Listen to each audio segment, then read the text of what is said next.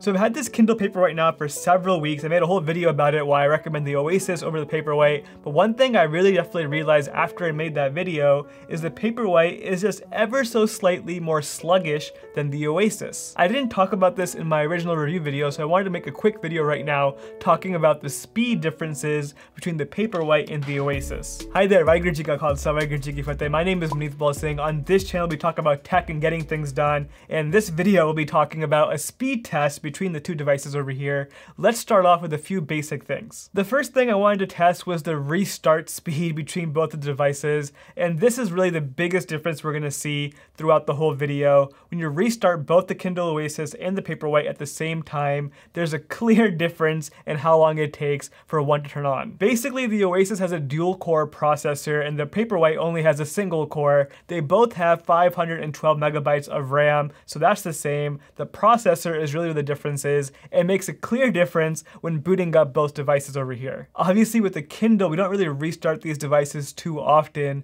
but in case something does happen, like a bug or something acting funny, you do want to restart it for those purposes. And I just wanted to test to see if the processor made a big difference, and it really does. The Oasis dual-core processor turns on a lot quicker than the Paperwhite does. But let's do some more realistic tests over here. One test I wanted to do was actually opening up a book at the same time, the same book on both devices. How long would that take? And to my surprise, the Paperwhite actually loaded the book just a half second faster than the Oasis did, but not so fast. One thing I did realize after that is when you turn pages on both the Oasis and the Paperwhite by using the touchscreen, the Oasis definitely has a cleaner and more fluid experience than the Paperwhite does. They both do work really well, but when you put them side by side, you can clearly see the Oasis is much more fluid and much more smooth when you press the page turn for the next page. Moving on here, just some more tests like opening up the settings on both devices, going to the advanced options, and just poking around the settings as a whole. And again, the Oasis did a better job as an overall experience.